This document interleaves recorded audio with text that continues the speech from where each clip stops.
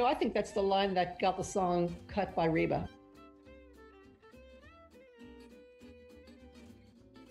I remember we were one line away with that song, and Bruce Birch is such a great writer. Bruce said, I don't know, I have this line, I'm not sure if it's really good or not. And I said, well, what is it? And I fell off my chair. Yeah, exactly. And I was like, that is so the line.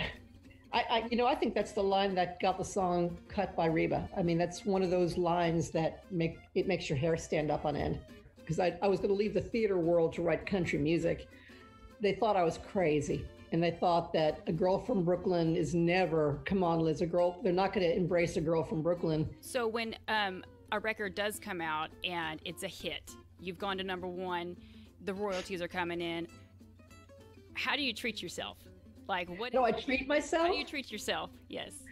Oh, golly. Well, how I treated myself in the old days and how I treat myself now are different. In the old days, I would go to Vegas. Okay. and put $1,000 on black. Those days are gone. What's in your song rotation?